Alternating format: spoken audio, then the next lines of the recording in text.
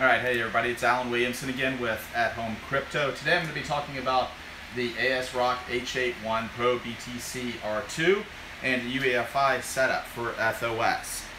This was specifically requested from one of our viewers that reached out to us in the comments and then also on Twitter asking if we would do this board because they had some questions about why not all of the cards are being seen in this board for them. So I've had this board. This is my third board that I'm using like this out of probably, I don't know, 60 or so. I've liked the board. It's been pretty stable for me. Just really quick in the box, if you open it up, of course you have your motherboard.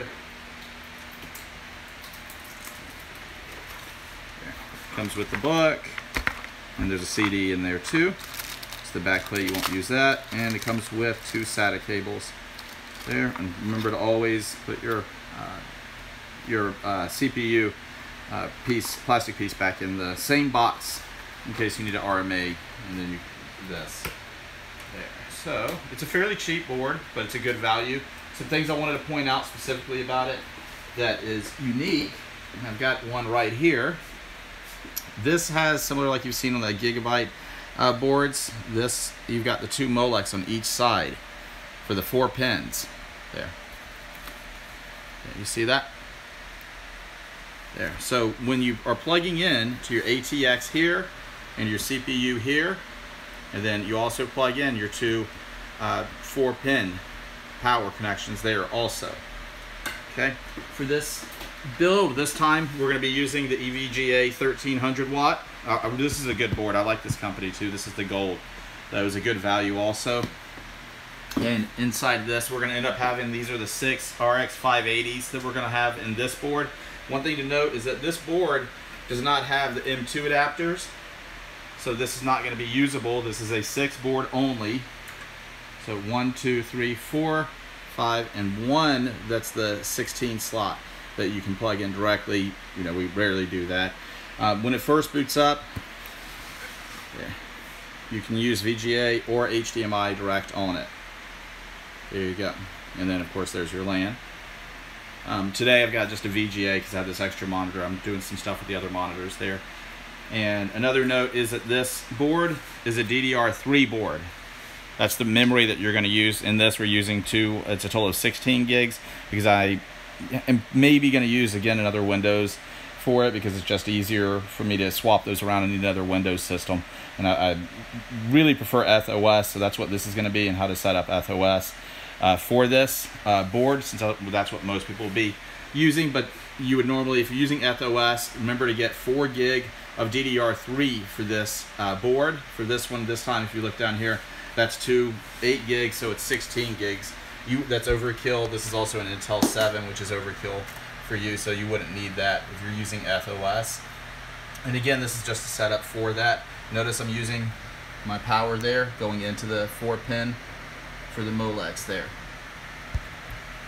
Okay.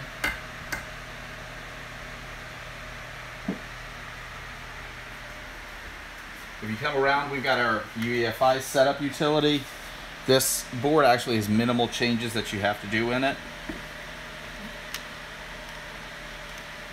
All right, so your main, you don't make any changes there. You can go into the OC tweaker, and we'll just look at each of those and see if there's anything that we want to change.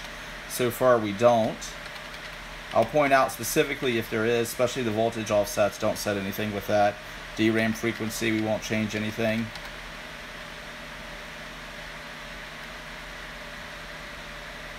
Voltage, you don't change anything there. So in the OC tweaker currently we don't make any changes. Under advanced CPU configuration we won't make any change.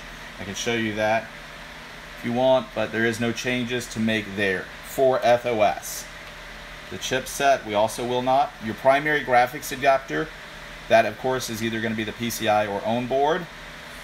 Right now, because we don't have a PCIe plugged in directly, it's seeing the onboard, but that is what you want. Leave that the default PCI Express so that you'll plug that into your first GPU when you use that. Going down, onboard HD audio, I turn that off on my systems and disable that. It's not needed. Onboard HDMI, HD audio, we can disable that.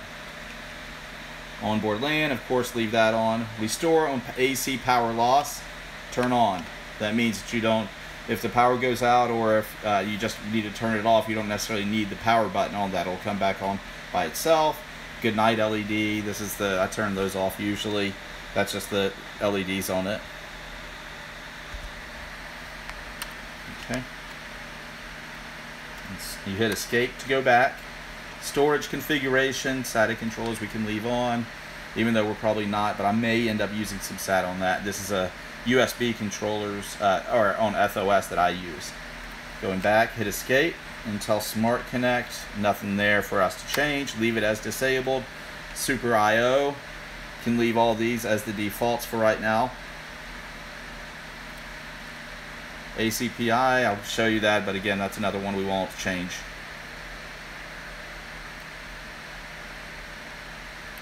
Okay, USB configuration, another one that we won't make any changes in. There's no need to. Okay, so I'm just showing you that. Now, under Tool, we're now under this section. Tool, there. This is where you can update your UEFI. The way you do that, you can. This is your network configuration. Just you can either set it to something you specifically want, or you can do internet flash, and this will reach out to the ASRock servers and update the UEFI for you. And if you notice, I just hit enter for that, and your firmware is up to date very quickly. There. So we're good there.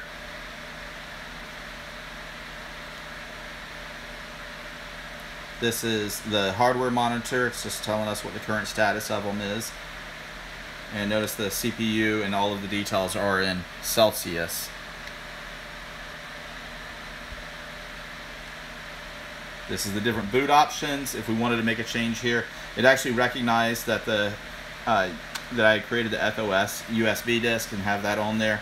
So it has that as the first one. There. I changed my setup prompt from 1 second to 2 in case I ever need to go into the BIOS. That's just 1 second usually isn't enough time to hit delete if I'm a little distracted. Boot up numlock. So hit enter. There, boot up numlock. That just means that whether when it comes up and it's booting up, if the numlock comes on, I personally like them because it shows me that it's booting up. If I have a problem with my monitor, I can look at the keyboard and you'll see here as an example. See how the numlock? I didn't set that. That's, you know, of course I could by pushing the numlock, but that's on by default there. That's what that is. The boot beep, that will tell you if you have some problems. Right now we just keep that off. You would need a buzzer, like a, you would need another pin or another peripheral kind of that looks like this to, it's a little speaker on it that would allow you to use that. Full screen logo, I like that just because I like the boot screen coming up. There, security, you can set passwords here. Some of my systems I do, especially if I'm selling them. There, and that save changes and exit. There. So as you see, there's not many changes that you need to make there. And again, also there, and there's our ETHos. We're booting into it.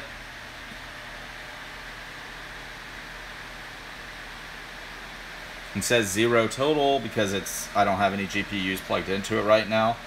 But one of the good things is I'll be able to it won't start mining for me, so I can start setting some of the configuration within the ETHos, like the wallet. Since I know it's going to be all 6 RX 580s, I can go ahead and start configuring some of the different settings specific to the AMD series GPUs. So if you go, it's like I said, right now it has no GPUs, of course. We have none plugged in right now, as I was saying earlier under that VGA section. ETHos is coming up. There. And as usual, there's some different things. Go back and look at my setup ETHos initially. That I did a specific video on that.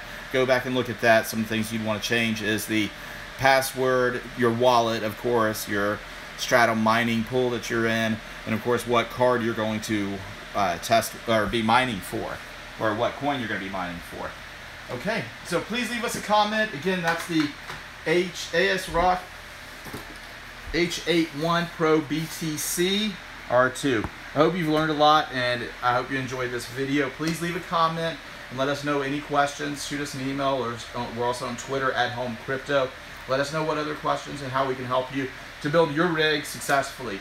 Thank you and have a great day. Very good.